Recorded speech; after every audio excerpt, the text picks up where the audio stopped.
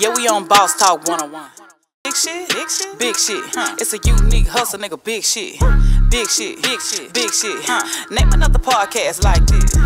Check it. It's a unique hustle. It's your boy ECO, and I'm here with the lovely, amazing, official Miss Jamaica. What's going on? Nothing. You know my dad. Man, hey man, we down here in New Orleans, man. It's a trip, bro. We done pulled up, man. We in the building already, man. Guess who we got in here, man?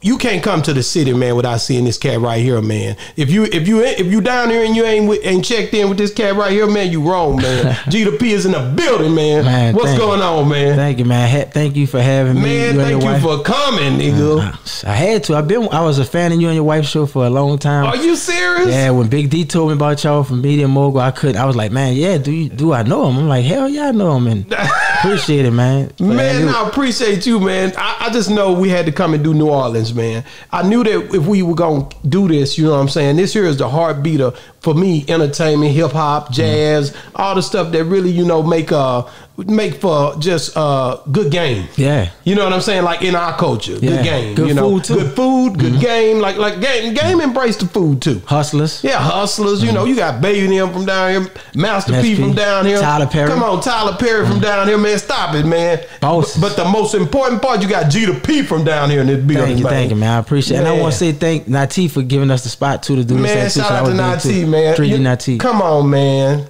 3D Nati is dope. I done pulled up, man, and got embraced with love, man. The city is holding it down, man. And I like I said, I don't be knowing how this gonna happen, man. I walk by faith, not by sight, bro. Right. But we get the same love in Texas too when I'm down there. So I just want to tell you that. Yeah, hell man, yeah. we better. And if you call me, nigga.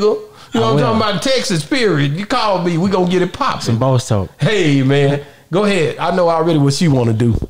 No, we like to take it back. We want to know about you, where you were raised, how you were raised, your parents, your whole community. Okay, well, my mom and dad, my mom named Sheila, my dad named Gregory. That's where I get my name from, my real name, Gregory.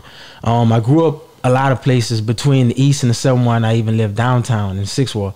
So that's where I was born there when my mom brought me home. That was in Treme. So that's the most historical black area in America. Like, it's like, like how Orange Mountain might be in Memphis. That's where I lived there. Then we lived in the Seventh Ward. That's where, you know, Tyra Matthews from Manny Fresh, Mia X, Leonard Fournette, to name a few people. And then I really connect more to the East, whatever, because I went to school a lot out there. So New Orleans East is like, it was a good area at one time. They had bad spots too, because you might have heard Juvenile say on like Soldier Rag, bundles of dope running from the Magnolia to the Goose, niggas beefing like the checkerboard and the Goose. And that's a place where I stayed in a lot too. And then you know, I stayed there and stayed in the East and the Southern Ward. So that's the place that kind of shaped me.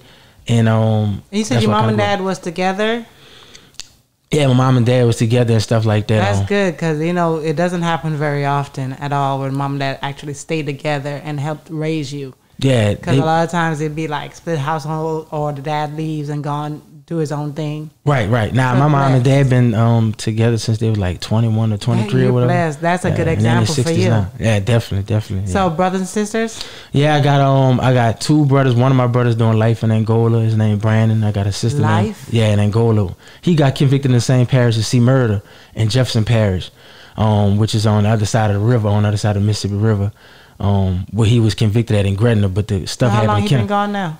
He been on 13. It'll be 13 summers coming up or whatever. Like yeah. So he been on almost 13 years now. So they got a law called 10-2, and it affected him and C. Murder and a lot of other people, where you only need 10 jurors to convict somebody instead of 12. And Louisiana, Oregon was the only states that had that was implemented after the Civil War, and that was a way to silence the black juror on a vote. So you know, a lot of times do it be out here where a lot of times when you go in them court, you'll have like 11 white folks and 1 black. That's how they had it. That's how they're staying. And then this is a more conservative part of. It's not New Orleans. It's outside. So it's like, I guess, like how y'all got Dallas and Fort Worth, Arlington. It's outside of New Orleans. It's not in Orleans Parish. It's in Jefferson Parish, like I said, and it's more conservative. This is the same place when after change that law. Yeah, what happened was they did change it. And after 2018, all the voters voted to end it, so they can't do it no more. And but since that happened, they made it. It's not retroactive yet. So people like my brother C Murder and like 1,500 other people still can't get a fair day in court because of that law. And some people then died trying to get a fair day in court or whatever. But people that was on direct appeal, they was able to get at least buying out. But if you exhausted all your appeals, you just can't do nothing unless they change it. And the Supreme Court said it was unconstitutional, but they're not trying to offer no remedies. They said Louisiana got to try to figure it out on their own. So we praying that the DAs and the legislators, the Louisiana Supreme Court change it and do what their predecessors couldn't do. But to your initial question, I got a brother named Brandon that's in Angola. I got a brother named John that's older than me. He the one that put me on all the hip hop stuff. And then I got a sister named Deandra. We call her Didi. And I got a sister named Anjanae. That's my youngest sister. And that's all. Man, that's dope, man. You know, just to think about how you said judicial system, I think about you know, my boy P's brother, man. That boy there, man, he been locked up a long time. C Murder been locked up a long time. So and it's just crazy how the system will just take you, man, and just hide you, man. And a lot of times, man, it don't be even something that you can appeal it so much in Texas, I know, and then next thing you know, you don't even have a shot at it no more. I mean, the way they playing games with everybody is crazy, man, when it come down to these lives, man. Yeah. It exhausts all the appeals. Like you said, once you exhaust all them appeals, then, you know, it's pretty much, you really don't got nothing else. And that's what kind of happened with my brother and C Murder and the 1,500 other brothers and sisters. But Angola was named after Angola, Africa. Yeah. And that's why they really lock them up like that. And that's what the jail was made for, to put black people in there. So it's still doing the same thing they've been doing historically. It's big, and prison business is big in Louisiana. Man, prison business is big Texas, in the South, period. And just in general, because if you go to any city, man, blacks are being really forced into a systematic way of doing things that they're not even really privy to. You know, we go in those courtrooms, man, and we look out of place. We don't even belong in those places. And when we get in there, we speak in a language that we're definitely not familiar with. Right. You know what I'm saying? Yeah, so I'm like, man, what the hell is going on, man? I done been in there. When you done been judged by 12, man, it's a problem, man, when you start seeing how one-sided things are. Yeah, of course, yeah. You don't see that balance in the scales like they say. No, the scales is always imbalanced if you look at it. Exactly, fact. For a reason. No, yeah, you're right about that too. Now that you say it, you're right too. Even on the damn Twitter thing, I think, emoji thing, I think it'd be looking imbalanced. It's always imbalanced. It's never balanced. So that tells you something right there. Right. And a lot of times it means, I think it was spiritual and material. And it's a lot to go with them scales. Right. It's just crazy, man, when you start looking at the way they doing it. It's like they're playing a mind game with you and right in the front of your face. Right. You know what I'm saying? Yeah, definitely. So let's talk about it, just the culture of the music, man. Like, where is hip hop right now for you, far as in the whole, not just in the South, but just in general? What do you see music at right now? I mean, I feel like, music always evolving, and it's different from the early 2000s or the 90s, or even when it started in the 80s and the late 70s and all that. Keep evolving. I like ways that I feel like a lot of artists making way more money. They getting some artists getting $200,000 a feature and for shows and all that. Artists wasn't getting that back in the day. A lot of artists are way smarter because so much information on the internet. They read more, and then they learned a lot from what happened before them. So I feel like people making more money, you create more bosses, more people on YouTube making money and stuff like that. So I feel like it's in a good place. I do feel like a lot of times the internet made everything smaller, and everybody kind of biting a lot of stuff sometimes, what they might see winning. So if they see Chicago winning with this sound, everybody won't sound like drill rap. Some people might hear what Atlanta doing and sound like, try to sound like young boys. So I think that kind of been always around though, but I don't like that when people kind of bite other people's style so much. Because in the words of Soulja Slim, like you said, first thing be original, So style nigga feel you more. Man, you gotta be original, man. That's the biggest thing, man. Like, where's the originality at now for our people and the way we do music? And a lot of times people hand the mellow off to somebody else. They even be saying crazy stuff. Like, they'll be like, man, such and such the GOAT. He don't even be from the culture. That be messing with me, bro. Like, they'll say stuff that I ain't gonna put no names on it, but it's just weird to me. Like, how could you even say something like that when you know what our people came through to even give us this whole sound and this whole foundation? Right, Billy. I I can't understand that. That's a naive person to even think that way. To me, right? I'm just being real, but a lot of niggas be saying, "Nah, he the GOAT, this the GOAT." I'm like, that nigga ain't even from my culture. That's like that be messing me up, nigga. Right. That's like saying somebody to go to jazz and they don't really come from that. They can play it. I don't mind you entertaining it, but you can't harness the fact of you the GOAT, nigga. Hell no. We created this. Yeah, this our thing. And we so nice. Right. Niggas too nice. They too nice? Niggas will give you anything. They gonna stop and help you when you got a flat. Right. These niggas will help you, but they will lose every time. Nigga, you got to be more strong with what God give you too. You got to hold on and possess it and respect it. Right. The Bible even tell you don't cast your pearl before the swine. Swines, yeah. So what you doing? They ain't gonna appreciate Respect what you got. Exactly. That's all I'm saying. So hip hop is like that to me. Don't be out running around here talking about this person, that person, a GOAT when they really ain't even from the culture. And then a lot of times they didn't even think it was gonna go this far. They thought it was a gimmick. They thought it was a fad. It was gonna be around and it was gonna be gone. But when they seen big money, now everybody won't be involved. Everybody won't try to run it. Exactly. That's and put who they want at the front of it and say he the person because he's selling all these records up because he's doing this in media. And he got this certain complexion.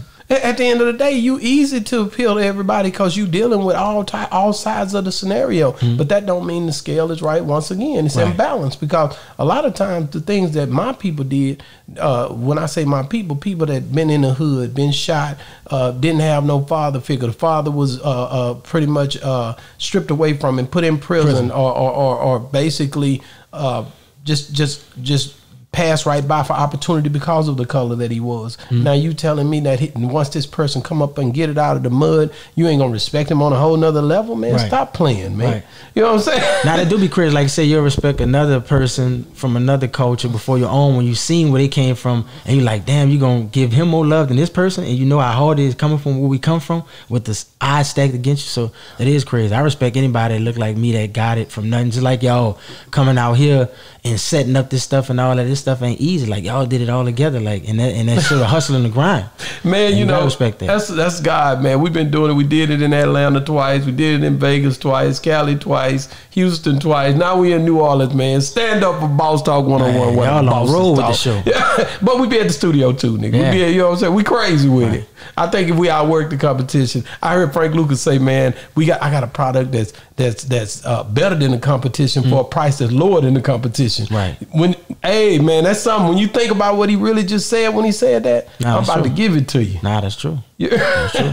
So, man, just a little bit about like what's the main, who is an artist right now down here in New Orleans that's really just popping off the charts right now that you think is next up? Well, what I would say, like if I had to think of one guy and one female that come to mind, like Rifle 9 doing what he doing.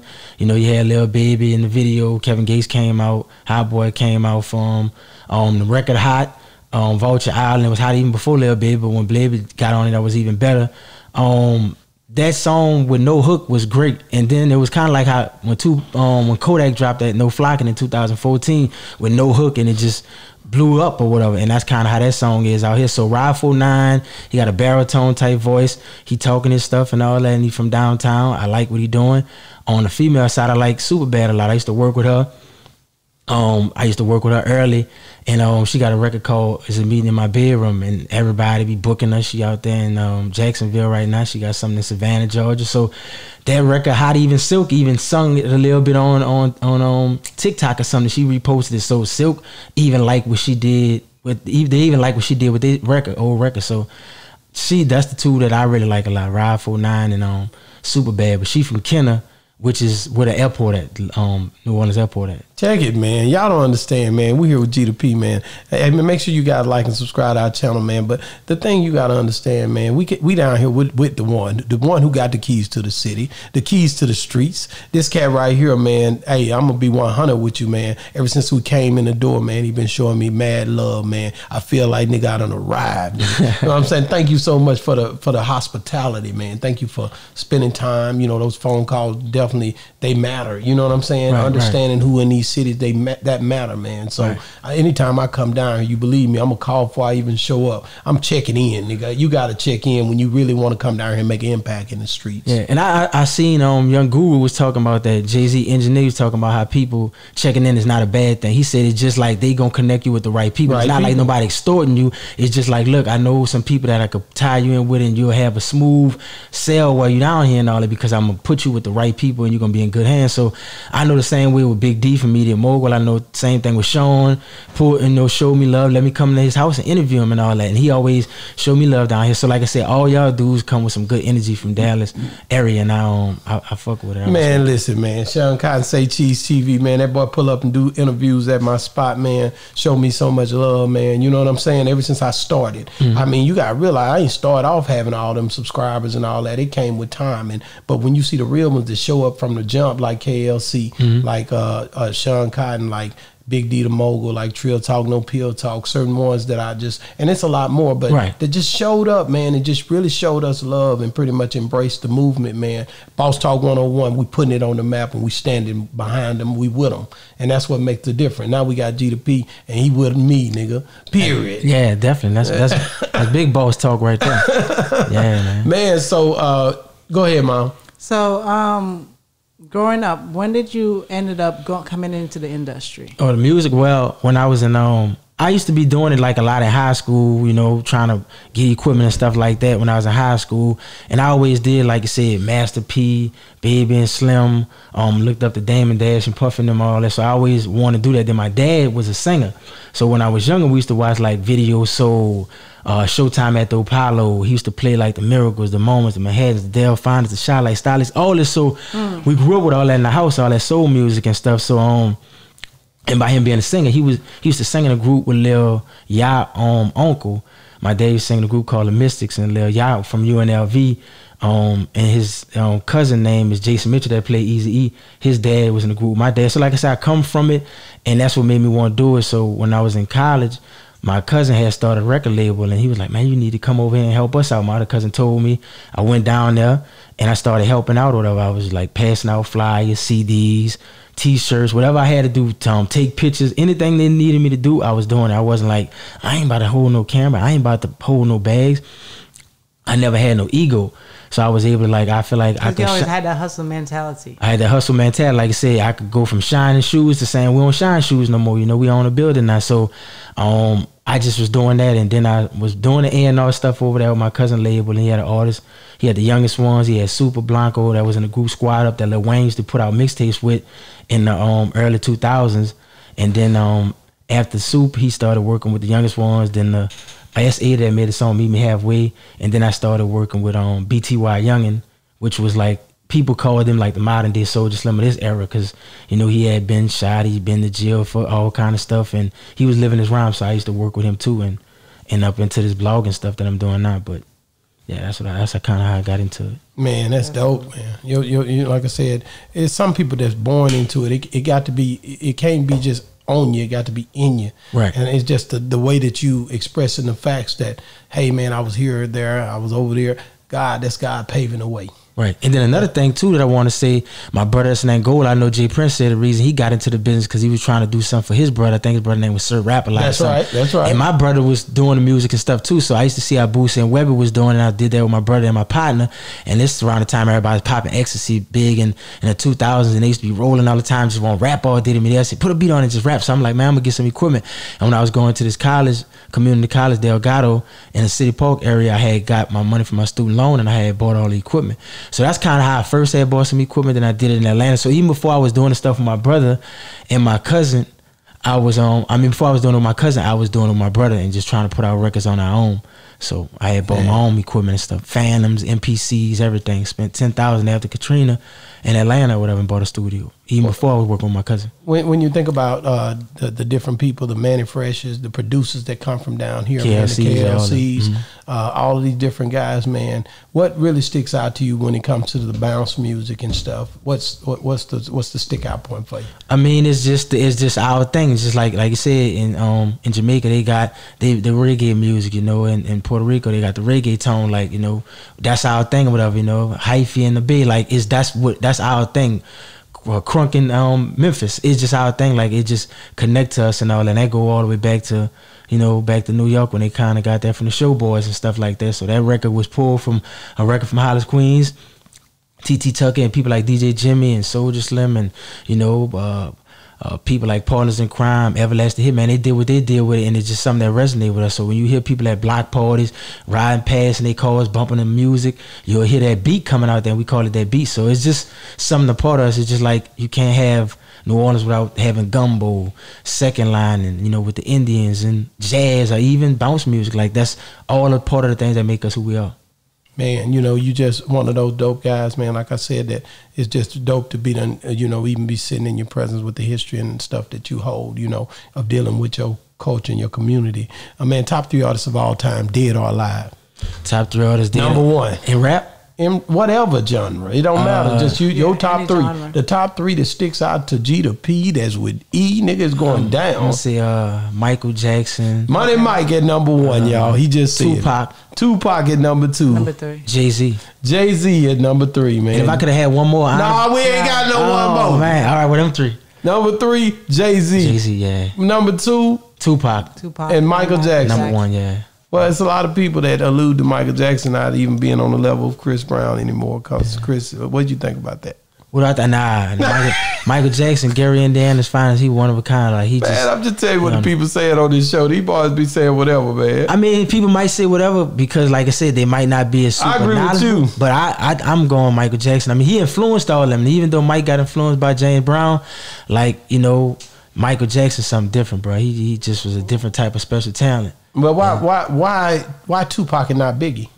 Well, I'm a big Tupac fan. Tupac and Jay-Z my favorite rappers. I say, why Tupac and not Biggie? Because to me, like, Tupac was... We talking era now, and yeah, Jay-Z in that whole era too. Tupac, the reason I say Tupac and not Biggie or whatever, first of all, like, Pac just not as an actor, as a poet, as just like a revolutionary type mind. Like the way his songs, he had stuff like Dear Mama, you know, Keep Your Head Up, Change, I Get Around. He had something for every type of field. Like Biggie made good records and Biggie could make his songs and Biggie could rap his ass off, but Pac really give you goosebumps when you hear Lord Knows and all that. And Tupac influenced so many people. Everybody won't be the next Tupac. Everybody say, nobody don't really say, not taking away from Biggie. You don't hear a lot of people say, oh, I'm the new Biggie, but everybody say, I'm the Tupac of this era. I'm the Tupac. I done had a lot of shows, man. Michael, shout out to my boy Mike Jones. Mike Jones said Biggie was that guy, like, cause he was big like that, and he was able to correspond with the people and bring the people into a place where he was at, and that he was fat, ugly, whatever. However, I stay cooching down to the side. So when you start to see this big nigga come on the scene, and it wasn't popular being fat at the time, and you start to see fat niggas get on, you know, this is the movement that that's how he interjected. Because even though Heavy D was a fat dude. Because he was a big dude. Mike Jones was a big dude and he lost weight. So to those big guys, you may see it from a different perspective. Well, what I'm saying is, all right, just say like Al Capone. You don't gotta, if a dude could be like, I'm a gangster guy, but I'm like an Al Capone type guy. You ain't gotta be big to say they just feel like they got the Al Capone attitude, even though they probably not fat like Al Capone was. They just like the way he was gangster. With Tupac, Pac had dudes tattoo stuff across their stomach. Everybody did that. They had dudes wearing bald heads when they really wasn't even going bald. Like Pac influenced so many people. So yeah, Mike Jones probably was influenced by him because he felt like Biggie wasn't always the attractive guy, but you know, you put some Versace glasses on him, Versace shirts, and now he a ladies man, like Pac said. But to me, Pac was gonna be immortalized no matter what. That's why in certain colleges they got Tupac poems that people recite. You know, they got people in Cal Berkeley that got classes about Pac. So Pac got statues of him in Europe and all that. Like, it's a lot of things that Pac did. His influence is just so many different ways. And then he one of those minds that anybody could talk to in an interview, from somebody on Dateline to somebody on Rap City, and you'd be like, man, that's a deep ass brother. So Pac, music and just his personality, everything he was transcendent. So now Jay-Z, let's get on him. Jay-Z, why Jay-Z and not Lil Wayne? Why Jay-Z and not Scarface? Why Jay-Z and not give me some Pimp C? Nigga, I'm a Pimp C fan, so don't get yourself out there in no trouble on Boston. I love Chad L. Butler and all that. You better, nigga, because he held it down for the South, nigga. He loved Louisiana too. But that's why, well, you know, he was born in Crowley, Louisiana. That's right. And then he moved to Port Arthur. That's right. I love love Pimp C because Pimp C love the South. So I'm gonna just let that be known first. Now the reason why I've loved Jay-Z and Wayne, see, me and Wayne like probably like a couple years older than me. So we kind of come from, both of us love Jay-Z. Wayne favorite rapper Jay-Z too. He got J lyrics on his own. Wayne, what he turned into is on a whole nother level, and I still kind of probably give it to him, but me just being biased, I love Jay-Z so much. But Jay-Z done so many things in the game, not just in business, I'm talking about straight music. He just on a whole nother level, bro. Jay kept evolving, you know, he stayed fresh with the game, and he always just was modern with it, and he was fly in fashion and music and business and so many different things. But Jay-Z a hell of a rapper, and he don't write nothing. Okay. Just like Biggie would have, but if them dudes are still alive, I don't know if we would still be saying it, because Pac and Biggie was still around, but by them not being around and the people that still here, Jada One or whatever to me. See, it's funny because these conversations get a little wild for me, man. Like when you start talking about these people and you start talking about these brands and you start talking about these movements, I got to talk about Master P and then I got to talk about Baby. Right. Because I'm a big fan, bro. I don't play around with the business stuff. I'm a boss. So boss to boss, you going to always respect them niggas that you know that really, you know, laid put it down, that nigga that paved the way. Right. And that other niggas pretty much, they didn't have it easy as a lot of other niggas because they was from the South. Right. So when they made the moves they made, you got to respect it. You got to respect it. And you got to understand it. And even Jay Prince, who led the way for them, you got to understand, man, it's a whole different, I'm biased, nigga. Right. I'm an old nigga that's biased. You know what I'm saying? Real, though. You let that be known, though. I'm an old biased nigga, man. I ain't trying to hear it, man. I love what we do. I love what we started. And I know that when you had the Down South Hustlers tapes and all that stuff coming out, it wasn't respected on the level that everybody's respecting us now. Yeah, right. So I don't forget that. Never so I ain't gonna play with that. Like, and when you start seeing the people like you know, P that came out the time that he did and started working with the artists in these areas, niggas didn't really care about that like that. Right. Niggas were laughing at that. Facts. Let's be real. So at the end of the day, the foundation was laid by some real stomp down niggas, man. Some real ones, like, you know, that come from a different place. So I look at it from a different perspective. Right. Now, what I would say about that, like I said, definitely because, like you said, when Pac and Biggie was alive, I felt like the game was kind of locked up. You had the East and the West, and that's why even when Outkast got booed, it's like nobody didn't care about the South. That's right. That's exactly right. I forgot about Outkast. And Biggie died or whatever, you know, because Jermaine Dupre was having fun and all that, and Puffin was dancing around New York with shiny suits on, but Master P filled that void with that gangster stuff, but he appealed to the South with the gold tee, you know, and everybody was like, oh man, them dudes country. Even the Biggie was saying the slang and all that, but that's the things that Pimp C and them embrace. Like, y'all don't think we cool, but we making country rap tunes. Y'all can have that hip hop shit. So when P felt like, well, damn, we got a market for this, and 38% of the people that live in America live in the South. Is like 121 million people that live in the South, and it's probably about 321 million people that live in America. So Master P knew that stuff. Huh? You know, yeah, Master P knew that. Whatever. And we from Louisiana, which is 4.6 million, and Texas is 29 million. But him knowing that all these big, and Florida got like about 21 million. So if you get all these southern places, and then by them kind of distancing themselves, like, oh, y'all ain't no real hip hop, y'all the South. But the South big, like I said, 38% of the people live in the South. If you appeal to those country people that they might call country boys, that's what made P big, and that's why you get the your guys, the people like Dolph, people like Nipsey looking up to them, because Master P and them made these type of deals where people was thinking, man, these dudes country, they stupid, they ain't gonna get no deal like that. But people like Russell Simmons got a production deal just to make the record. People like what his name is, Dr. Dre and Suge Knight, they get a joint venture. But P and Baby and them getting distribution deals, and they could put all their records out. They could drop all the time. They could get a production team and put out music like Motown was doing in Detroit. So he took that whole hustle and brought it to the South. But they just think, oh, these country boys ain't gonna know what they're doing or whatever. But P like, look, just give me this deal. I'm gonna have enough money to promote my records, and we gonna figure out who dumb in the end.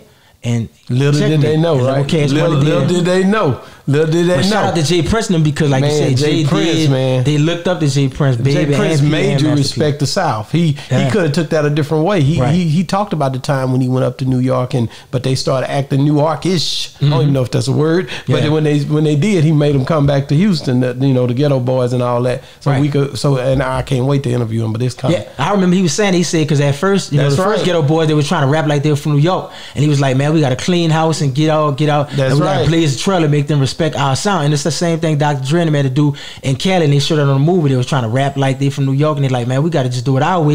And that's why Easy was perfect. So anytime you embrace your sound, you're looking to identify where you from, it's going to transcend. And I feel like that's what Cash Money did good, and that's what No Limit did good, and man, you know, 3 6 and all them dudes. Man, I hope you're enjoying Boss Talk 101, man. You heard Geedy P putting it down, man. So I have one last question. I want to know, so out of all of these people, influential people that you've met, because you're the type of person that loves to soak up knowledge, I can tell right now. I read a lot, yeah. So who has influenced your life the most, whereas gave you the most game, and what game did they give you? My mom and my dad and all that stuff like that. Always saying, like I said, be slow to speak, quick to listen.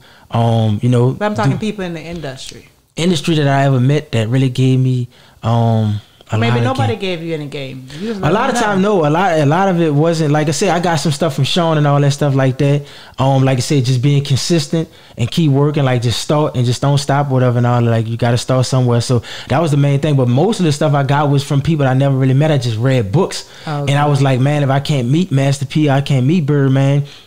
I can't immediately read a Barry Gordy. Let me go watch documentaries. Let me go read a book or whatever. Let me go read books about Jeff Bezos, Steve Jobs, different people. Y'all hear that? He giving some jewels now. Y'all need to go do some research and really, really pay attention. Yeah, the books or whatever. The books take you place. So I just was like, if I could just learn from like Mickey Stevenson. This was the main person that was the A&R at Motown Records.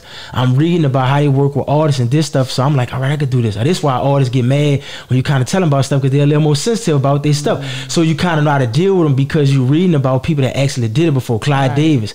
So Jermaine Dupre, Russ Simmons, all of them. So I got a lot of game from the books, really. Wow, I want to ask you about something you just said, and we're gonna get you out of here because I know you're a busy man. You got things going on.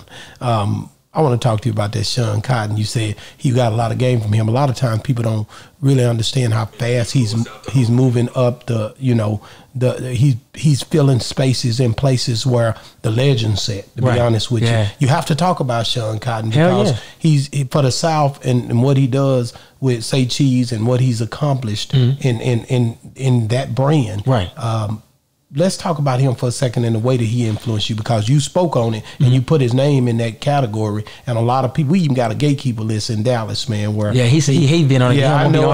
You heard him on there. It don't matter. It don't matter. They retired his name. Yeah, they retired him. So, but let's just talk about his influence in this era in the hip hop and the way that he's really gave us something to motto as a brother, because I respect him a lot. Me too. And I love what he's done. So let's just talk about I like Shawn. Like I said, man, Shawn helped give you a helping hand. And like I said, by him posting me all them times on Say Cheese when nobody knew who I was, and I just was having opinions about hip hop and what I thought about things, and he kept posting me for free when, you know, he said you could either pay or get popping. If you want to be on here, you can pay and be on. Some platforms don't even let you pay to be on. There's stuff to even get seen by all those people. I don't do that. Right, that's what I'm saying. But he give the underdogs a shot. And like I said, if you want to pay, you could be on there. If you don't, you could be cool. You know, you could have some viral stuff, and I like it and post it. And he did that for me, and then it turned the light on me. And I was like, well, damn. Then I went to listening to his interviews. I'm like, well, damn, we kind of got a lot of similarities. He loved hip hop. He talk about this stuff. I could kind of start doing this and build up my own thing where I could break artists like him. And Shawn broke a lot of artists that people didn't know about. Like I saw Quando Rondo rapping on the back of a car, beating on a car before he even was with Young Boy and all that. On Say Cheese, you know, I seen stuff with Rod Wave. A lot of people that I seen on Say Cheese or whatever. Seen Rod Wave on I seen when he interviewed Kevin Gates and all that early and stuff like a lot of things that I was seeing and was what Shawn was doing. And Shawn just all about helping people. So, you know, like he did the stuff with Ride 49 and all that. He was instrumental in that. You know, he came down and interviewed Superbad and all that for me and all. He even interviewed BTY Youngin. He interviewed Nino Kelvin.